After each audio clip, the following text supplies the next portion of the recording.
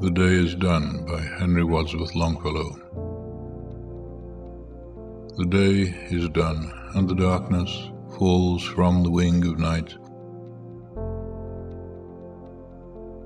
as a feather is wafted downwards from an eagle in its flight. I see the lights of the village gleam through the rain and mist,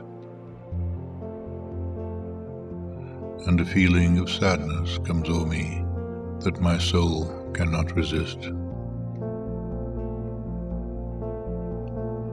A feeling of sadness and longing that is not akin to pain,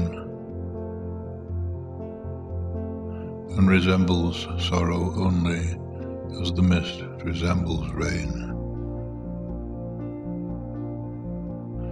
Come read to me some poem, some simple and heartfelt lay,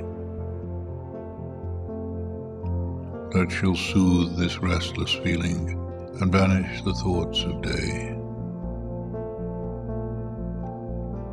Not from the grand old masters, not from the bards sublime, whose distant footsteps echo through the corridors of time. For like strains of martial music, their mighty thoughts suggest life's endless toil and endeavor, and tonight I long for rest.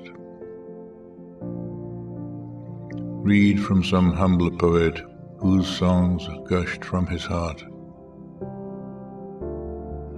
as showers from the clouds of summer, or tears from the eyelids start. Who through long days of labor and nights devoid of ease still heard in his soul the music of wonderful melodies. Such songs have power to quiet the restless pulse of care, and come like a benediction that follows after a prayer.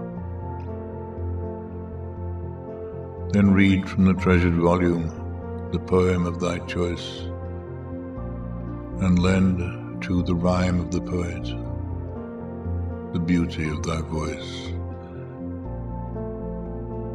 And the night shall be filled with music, and the cares that infest the day shall fold their tents like the Arabs, and as silently steal away.